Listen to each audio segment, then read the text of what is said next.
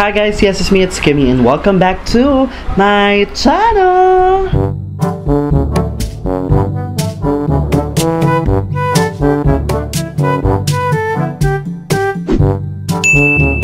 For today's video ay magpo-food taste tayo ng pangatlong product na binili natin online, specifically sa Facebook. And ang nakausap natin ay si Miss Eliza Monar. So, sa kanya ko in-order to within Malabon lang din para malapit siya. Kahapon ko siya nakausap ng gabi and nagpa-deliver ako ngayon ng 3 o'clock. So, pangatlong tape ko na ito, pangatlong shoot ko na ito. So, every other day, ipopost ko siya. So, yung una, nakapag food taste na tayo ng kimbap at saka sambap. So, makikita niyo yan sa channel ko. Then, second one, nag-taste test din tayo ng Korean food na kimchi fried rice na may kasamang egg at saka spam. So, makikita nyo rin yan sa channel ko.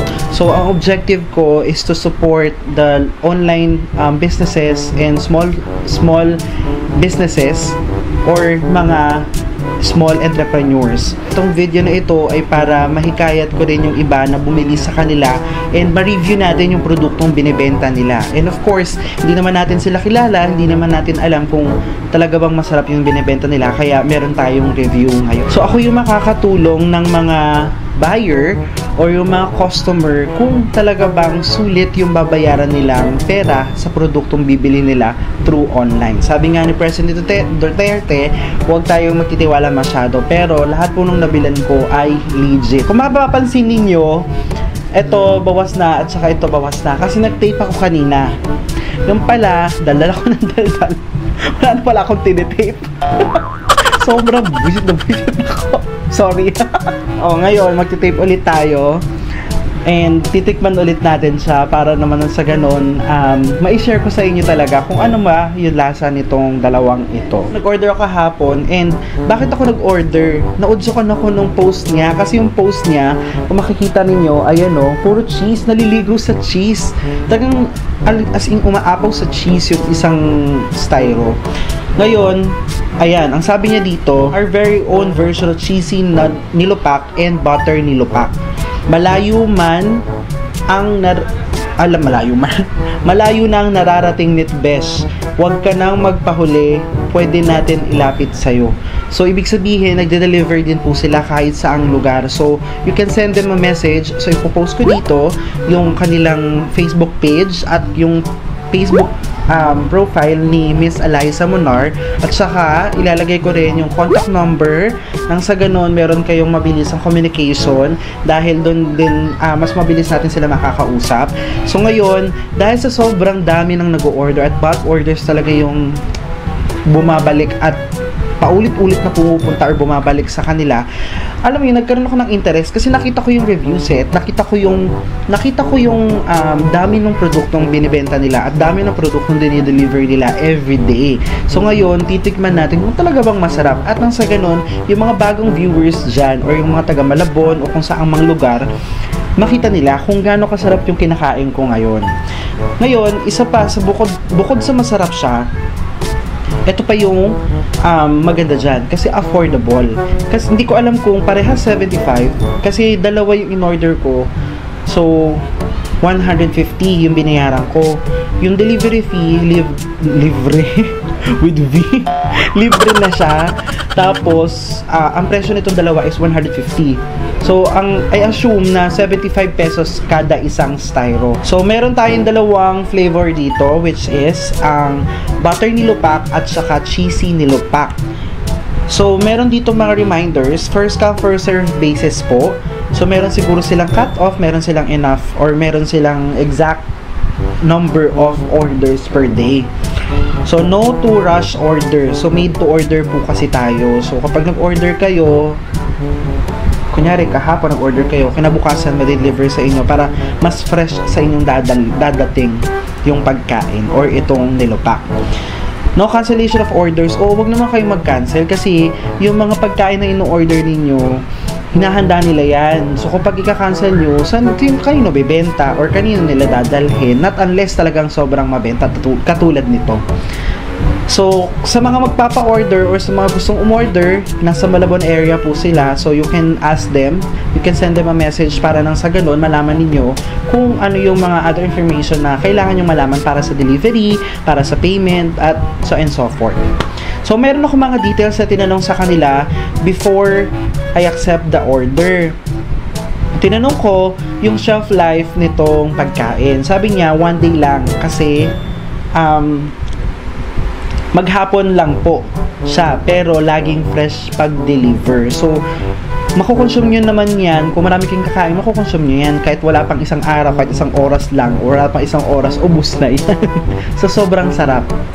Yun. So, next, no physical store. So, nagtanong ako sa kanila kung meron silang tindahan, meron silang for dine-in, wala daw po. Meron sila bahay lang. Hindi kasi homemade siya. Next one, baking sked. Tinanong ko kung kailan niluluto siya. Everyday siyang niluluto. Everyday siya nagluluto from 4 a.m. hanggang sa maluto nila lahat ng mga kailangang orders o yung mga in-order sa kanila. So, yun na, nire-ready nila, then time or yung schedule na lang ng deliver on that day. So, yung other contact details nila, so you can contact them or you can call or text them para nang sa ganun mas mabilis yung transaction. To be exact, ang location nila is Catmon, Malabon City. So, try nyo i-check sa Google or try nyo i-check sa Angkas, Lalamove, Mr. Speedy at kung ano-ano pang mga delivery platform or yung mga platform na pwedeng mag-deliver or mag-accept ng deliveries. Okay, so ayun na-explain na natin sa inyo ulit lahat. Kasi na-explain ko na to kanina. Asar lang ako hindi to lang nare-record. Daldal ako ng daldal. So, yun, titikman na natin siya. Sobrang short lang nito dahil natikman ko na rin siya kanina. So, bawat isang styro may kasamang condense. So, kada isa may kasamang ganto. Meron tayo ditong butter nilupak at cheesy nilupak. So, titikman ulit natin siya gamit itong condense. Lalagyan natin sa ibabaw para malaman natin kung eto, sabi nila, mas malalaman mo daw yung lasa kapag natikman mo na ng pangalawang beses. Pero sa umpisa, kung nasarapan ka na, ibig sabihin talagang masarap yung produkto. Pero sa presentation, wala akong masabi kasi maganda talaga siya, guys. Makikita mo naman, di ba? Oh, sarap. Tsura pa lang, masarap na.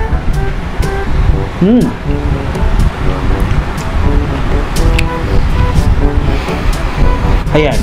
Tulad ng sabi ko kanina, malasa siya, masarap, mas pinasosyal na nilupak dahil yung usually na nilupak kasi nakabalo sa plastic, ito naka-styro siya tapos may twist, mas masarap, malambot, hindi mahirap nguyain, hindi siya nakakaumay, at yung mga tidbits ng kamote nandoon, malalasahan mo siya, mangunguya mo siya actually.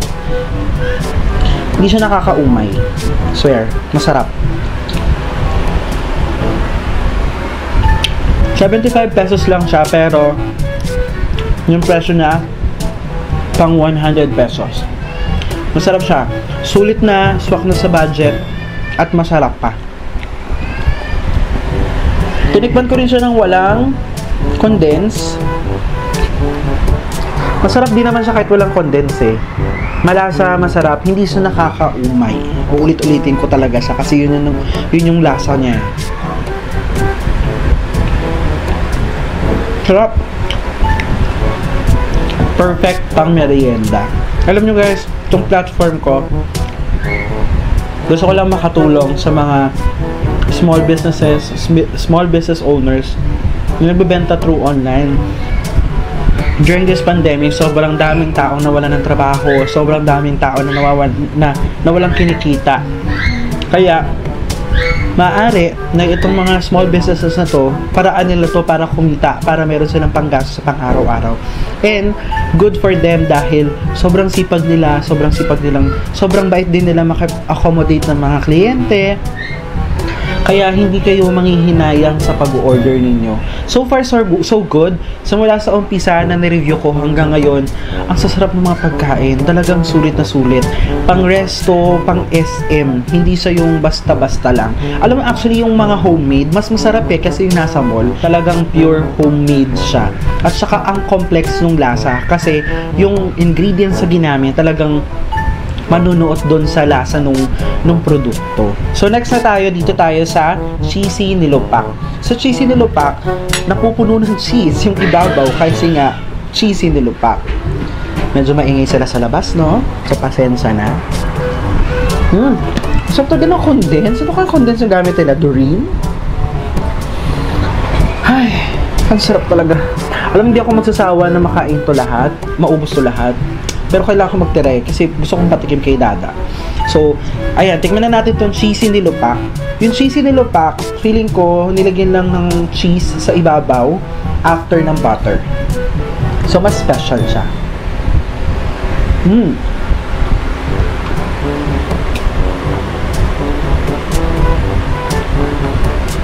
So nice. Sarap. Hindi talaga siya kakaumay kainin, swear. Ang sarap. Sarap nito i-partner sa coffee, o kaya sa soft drinks. Kung nagme-merienda kayo, nako, perfect pang merienda. Ang sarap. Guys, oh. Diba? Nakita niyo yung tumulo. Ang sarap.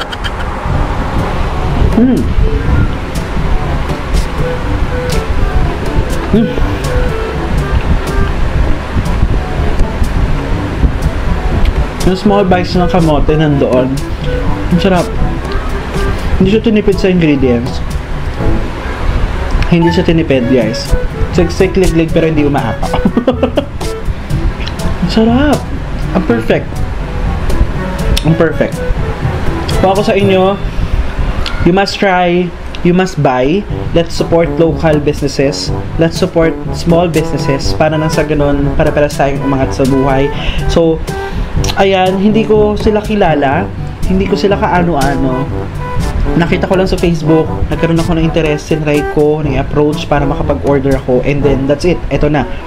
Sobrang sulit. At binigyan niya pa ako ng isang styro nitong cheesy nilupak. And sobrang thank you so much, Ma'am Eliza Monar, dahil sa libreng additional nilupak. So ayan, tataya ko yung pangalan ko para sa nilupak na to dahil itong nilupak na to ay ibang-iba sa nabibili natin sa mga nagtitindang kakanin sa daan dahil itong nilupak ay sobrang special. Special talaga siya as in. Yung 75 pesos, sulit na sulit na sulit na sulit siya. Sobrang dami nag-order nito actually. Nakita ko sa page nila. Ang daming mga orders, ang daming mga bulk orders talagang dumarating sa kanila. Kaya nakakatuwa kasi bukod sa mura siya, quality product pa. So sana, I suggest na sana yung styro mapalitan na siya ng, ang tawag doon, yung plastic container para medyo mas tawag doon, mas commercialize yung itsura niya. But then, yung styro, enough naman na yung styro. Yun nga lang, syempre kung yung ibang mga clients medyo mas social and, you know, diba? Yun, pwede natin siyang ipalit pa ng plastic containers. But then, overall product, wala akong masabi. Sobrang quality, sobrang sarap, sobrang, alam mo yun, affordable. Hindi ako nangi-eme. Ang sarap talaga niya. Kasi taste buds ko kasi pang matamis talaga eh. So, gusto ko siya. Ang sarap-sarap niya. Hindi siya nakakaumay. Hindi kayo magsasawa. Walang condense. Merong condense. Perfect yung lasa niya. Malambot, masarap, at nanunuot yung lasa. So, ayan. Kung meron kayong mga friends, kakilala, relatives, at kung ano-ano pa, kaibigan, kung sino man yan, na nagtitinda ng kung ano-anong pagkain online, at meron kayong mga kakilala na nagtitinda rin sa kung anong online ba yan, nagbibenta ng pagkain, i-refer nyo lang sa akin or send us or send me a sample para nang sa ganon ma-review natin siya at ma-market natin. Nang sa ganon hindi kayo mahirapang mag-market ng produkto. Lahat po ng sasabihin ko ay pawang katotohanan lamang po. Nang sa ganon ay hindi rin ma-disappoint yung mga bibili. Yung nireview kong ito po ay tulong ko na rin sa mga small businesses. Talagang nagsisikap sila para kumita at para meron silang pang-tustos pang araw-araw. So yun lang po, magtulungan tayo guys. Kung meron kayong mga kaibigan, just share this video or comment down below their names nang sa ganon malaman nila na merong ganitong klase ng platform ngayon sa YouTube.